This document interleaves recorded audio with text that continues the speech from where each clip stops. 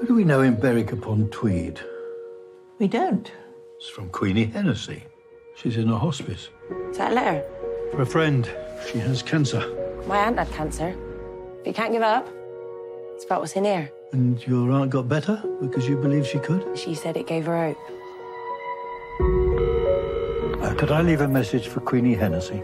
Tell her Harold Fry is on his way. I'll keep walking and she must keep living.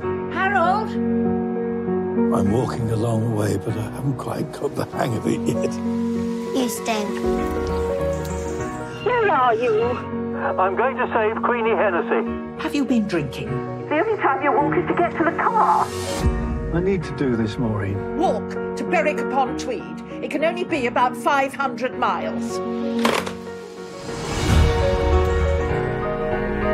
Have you seen the news? You're everywhere.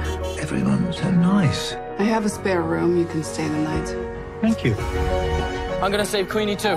My husband, he needs to be stopped. I see. He's walking the length of England. He could cause an accident. What he's doing is beautiful. I wish you'd come home. You could do this too. Anyone can do what I'm doing. You just have to let go of the things you think you need. I've spent my life not doing anything. And now at last I am. Don't you get scared? Since I've been in the open, it seems there's less to be afraid of. Did you have a son? I'm afraid I've failed my son very badly.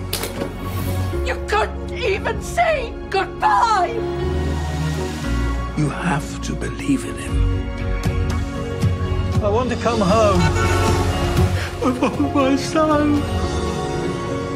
You're nearly there. 18 miles. That's nothing. Travel the length of England to save a woman from dying. Maybe it's what the world needs right now. A little less strength and a bit more faith.